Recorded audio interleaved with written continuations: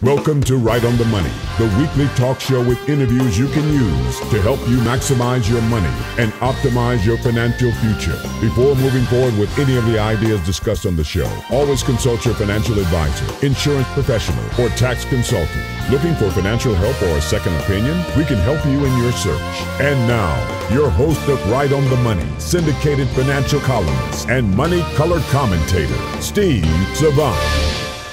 In this segment, we're talking about one of the most popular strategies on the home equity conversion mortgage, reverse mortgages, with popular platform speaker, author, and adjunct professor at the American College, Don Graves. Well, Don, I have to tell you, I go to Nickelodeon or whatever the channel is, and I watch Happy Days, and I see Fonz, and I love Fonz. And I mean, Fonz is a senior. I can't believe it. The guy's in his 70s now. I mean, and he's doing reverse mortgages, and he's got gray hair. And I guess I just woke up one day, and I guess the boomer is, I'm a geriatric, I guess. So it's kind of a shock and value. And so when they came out on the street and they started publicizing all these commercials on reverse mortgages, people were all over it. I mean, I heard the response, especially initially, was huge. But then problems came up, and we talked about some of the misconceptions in the first segment.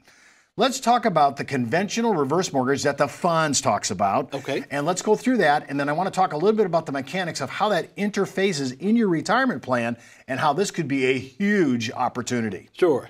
So the reverse mortgage, Steve, as we said in the first segment, we got it out of spooky land, and we put it back into the financial theme park, the regular theme park. It's not spooky at all. It's just a way. It's just a mortgage, a way for you to use your home equity and turn it into something that you need.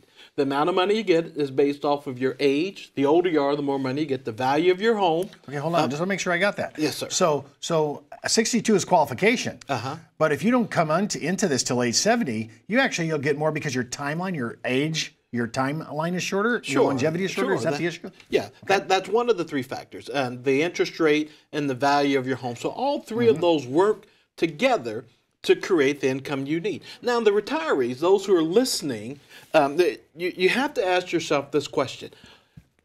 Am I 100% certain that I'm going to have a great retirement? Now, most people say, I'm not 100% certain. Well, do you own a home? Yes. If that home could be used in one of 31 different ways, perhaps it's giving you more additional income. Perhaps it's paying off an existing mortgage. That's huge, paying off an existing mortgage. Whatever the strategy may be, adding to your income, reducing the amount you have to draw because you've supplemented it, can this assist your retirement? The reverse mortgage was always designed to be used in a way that was prudent and useful to prolong the retirement funds.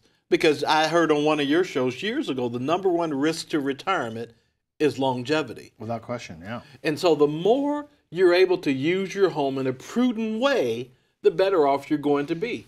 Now, some people, the reverse mortgage commercials, buy a boat or buy a home or buy a parasailing. No, that's not the intent of it.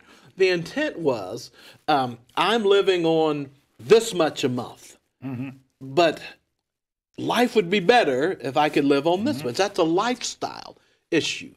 I'd like to get a little bit more lifestyle out of this. Some people are saying, I'm living on this much, but if I keep drawing from my savings, I'm going to run out. And we say, well, let's do a reverse mortgage, and that reverse mortgage makes $500 a month. You know what that means, Steve? That means that's $500 less I have to draw down, which prolongs my retirement. So that's a longevity issue. So we've got a lifestyle issue or longevity, a liquidity issue.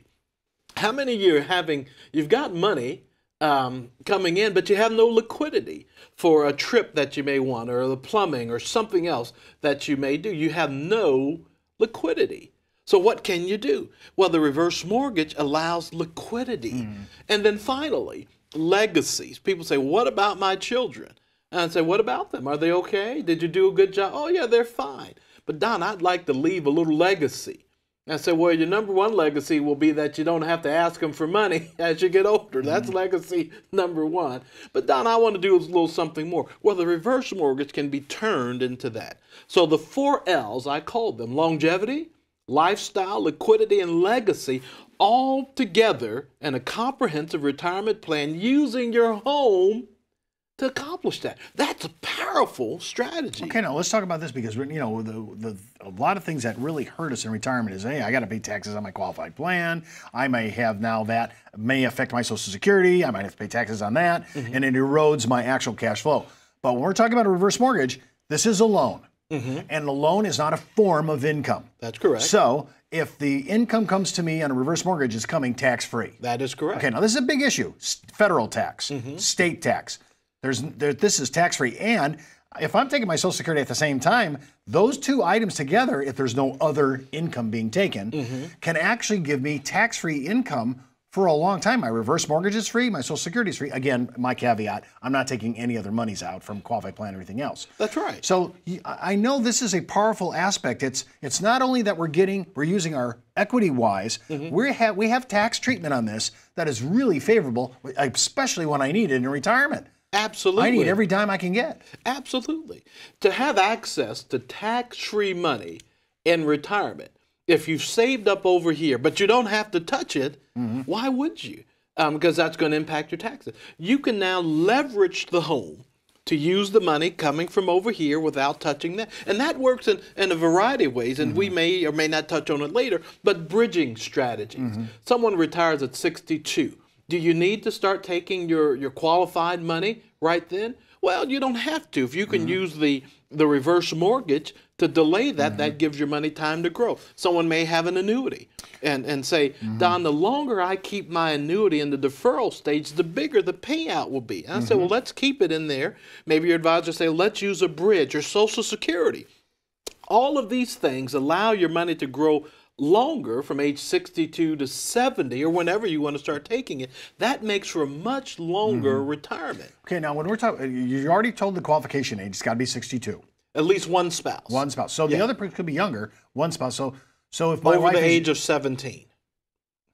I think my 40 years with the same girl is going to qualify. So fairly certain. He can be 80, she can be 19. Okay. Well, I love the spread there. I'm fantasizing about an 80-year-old guy having a 19-year-old wife. Let's talk about, besides that qualification, my home, they're going to come in, they're going to value it. They get a number. Let's say I'm pretty cool with it. I agree with it. I do the application. Is the application way worse than a conventional mortgage? Am I going to be in there forever? Is this government? Because it's government, so is that a myth as well? That it's going to be a big, long application? We're not light on paper, if that's what you're asking.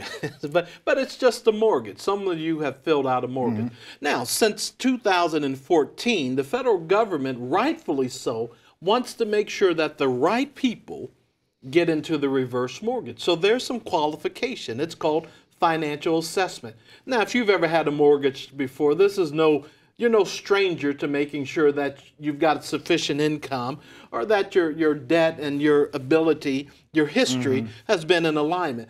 The same type of qualifications, not quite as strong, are there. So we want to make sure that you've got enough income, residual income at the end of every month to meet your basic property obligations. And number two, we want to make sure that you've been consistent in paying your taxes and insurance and things like that. So it's not restrictive, but there are some qualifications that you need to know. Okay, but it's not unlike a traditional mortgage application that you normally would take. It's just a mortgage. Okay. Now, I know you've said that many times now. It's just a mortgage, honey. So I qualify in the age, I qualify in the house value, the assessment's right. I have really good credit. I also have income. Now, let's say I'm retiring now. I'm going to have to display where am I going to get my income to live on? No. Do I have to tell them on that? No, yeah. Most people, it's not the income. Most people meet the residual income quality. HUD was concerned that a few years ago, about 10% of the people who had reverse mortgages were in default. That is, they were going to face foreclosure. And that's the story you hear at the beauty salon or the barbershop at family reunion. Oh, Uncle Harry got a reverse mortgage and he lost his home. And I said, oh, he didn't lose his home because of a reverse mortgage. I said he lost his home because he didn't pay his property taxes for 5 years. And the township or the city or the county instituted this. But the reverse mortgage, you live in your house, take care of it, pay your taxes, keep insurance enforced. Things you're already doing. Steve, this is just a simple strategy to be used to enhance your retirement outcome. Remember, if you're listening to our show on radio, iTunes, or podcast, you can view our video version right on themoneyshow.com and request information from this segment. In the third segment, we're going to talk about little-known home purchasing strategy in the home equity conversion mortgage with Don Graves. For more information on this week's money topics, just go to our website at www.rightonthemoneyshow.com and follow Steve's daily postings on Facebook, Twitter, and LinkedIn. When it comes to retirement, money management, small business, insurance coverage, college funding, or budgeting, we have the interviews you can use.